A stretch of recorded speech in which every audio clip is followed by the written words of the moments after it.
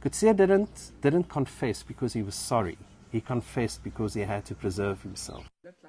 Investigative journalist Jacques Pauw spent countless hours interviewing Dirk Coetzee about the shocking crimes he and his secret police unit committed in the early 80s. Pauw published 3 books, largely based on the horrific revelations Coetzee made after he left the Vlakplaas police unit. He started telling me about ANC prisoners they executed. And there were 2 of them, Vusi and Peter, who were taken out of the cells. They were taken to the Komati River in Mpumalanga. And on the banks of the Komati River, they were executed. They were shot dead, and then their bodies were burnt on a pyre of wooden tires, while the policemen a few meters away had their own braai and gorged themselves on rum and brandy. And when I think about Coetzee, and when I try and tell myself, let's try and remember the good in Dirk Coetzee, this vision of the policemen braaiing their meat next to the body of the eNCA, it will always stay with me.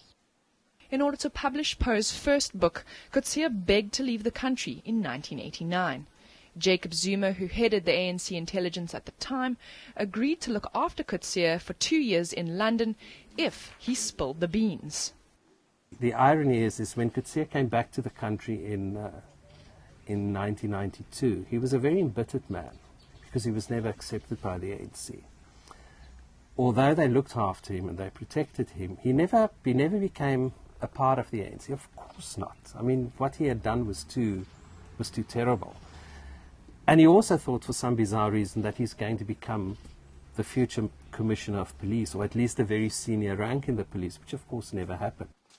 Pauw says, though, South Africans mustn't forget how Coetzee shed light on a very dark part of the country's history. If it wasn't for Dirk Coetzee, Eugene de Kock would not have been in prison. If it wasn't for Dirk Coetzee, we wouldn't have known what we know today. So, despite who he was and what he did, I suppose we have to acknowledge the role he played. But Pauw says even after all the secrets were out, Coetzee would often brag to him that if he remained commander of the unit for longer, he would have killed many more people. Paula Charles, Cape Town.